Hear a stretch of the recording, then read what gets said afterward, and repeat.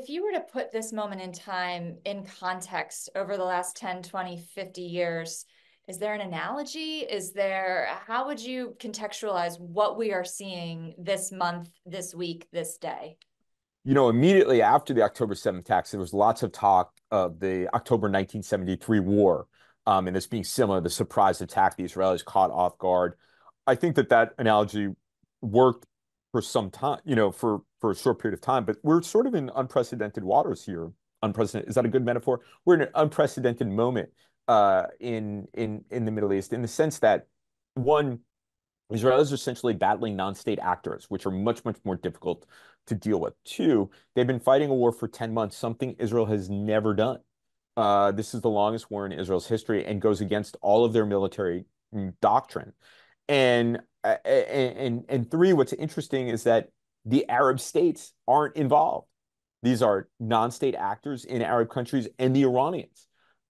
So this is something we have not seen before, both in in the Middle East and also the political fallout of it here in the United States or in Europe are things that we have never seen before. And I think they're reflective of a changing politics of the Middle East in the United States. Obviously, things on the ground are moving very quickly. As I said at the beginning, the developments are developing on a minute by minute basis. But Stephen, what will Welcome you to my life. I was just about to say, what are you watching? What else will you be paying attention to in the coming days and weeks? The the key figures that I look at and will be looking for in the coming days is what is Yahya Sinwar, the head of Hamas, doing? And what are Netanyahu's partners, coalition partners to the right of him, what are they doing? I think they're critical to what will happen next in the region. And when it comes to the Iranians, I'm just waiting for them to respond because I'm almost certain that they will. I know that's dangerous for an analyst to say something like that, but I don't think, given the affront of the assassination of Ismail Haniyeh in Tehran, I don't think they can let it pass. And what does that mean for Americans who are hearing these headlines and you're saying, Iran is likely to retaliate, what does that mean for day-to-day news watchers?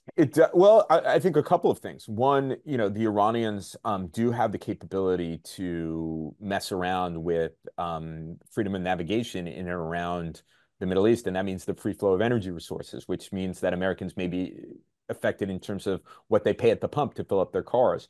The other thing, and I think a more immediate one, is that the United States has sent large numbers of forces into the region to try to deter the Iranians.